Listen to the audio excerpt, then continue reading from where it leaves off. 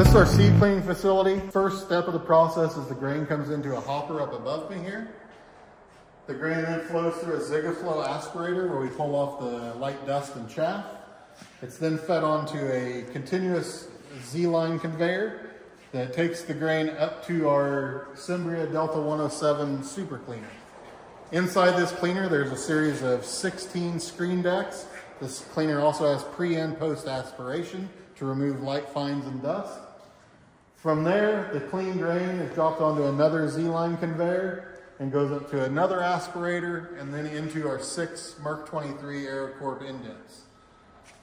The clean grain off of our indents is then fed onto the final conveyor, which then goes up to our CG6 color sorter for a final polishing step. All of the contaminants from the pre-cleaner and the indent are then sent outside to either our dust bag, our dust cyclone, a screenings bin, or our heavies and rock cyclone.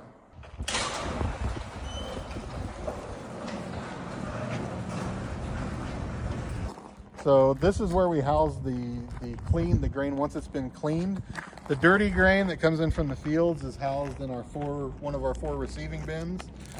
And then we use pneumatic conveyance to convey the grain, and we actually move it overhead here through this pipe over the bins.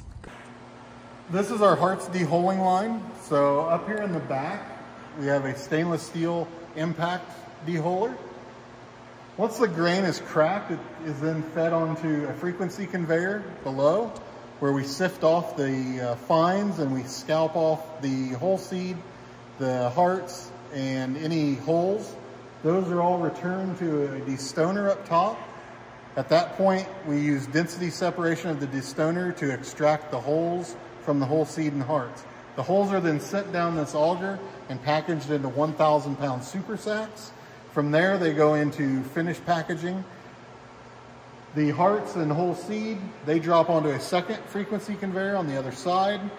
We scalp off the whole seed, send it back to the dehuller to be cracked, and the hearts are then sent to packaging. Behind me is our oil pressing line for our hemp seed. Above me here is a CG4 color sorter. This is the first step of our oil pressing. This ensures that there are no contaminants, no wheat, anything like that. All of our products need to be gluten-free. From the color sorter, we then send the grain through some mechanical conveyance consisting of bucket elevators and a twin screw hopper and an auger.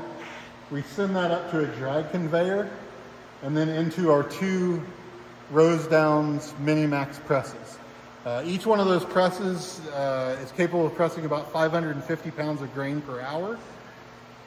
The oil that's extracted drops below into a crude tank below the presses. The protein cake that's extruded off the back of the presses then goes into a hammer mill and then through an air classifier where it's separated into 2 different grades of protein.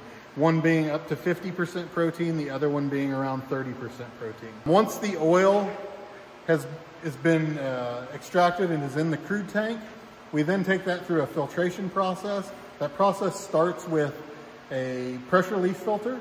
So we send the oil through the pressure leaf and back to the crude tank through a continuous loop cycle we call a clarification cycle. It lasts about 20 minutes. We use the media or the foots in the oil to clean itself. Once an operator makes a visual check and says that oil is good to proceed, they then prompt the computer to switch a few valves. The oil then goes through the pressure leaf filter to a 5-micron bag filter and then through a 1-micron polishing filter. And then it's held in one of our 2 finished holding tanks, getting ready for packaging. Once we're ready to package the oil, we send the oil a final time through 2 more filters consisting of 0.46 micron filters. And then it's packaged into any container from 16 ounces all the way up to 1,000 liter totes. I'm Patrick Rose. I'm the Director of Operations for IND HEMP here in Fort Benton, Montana.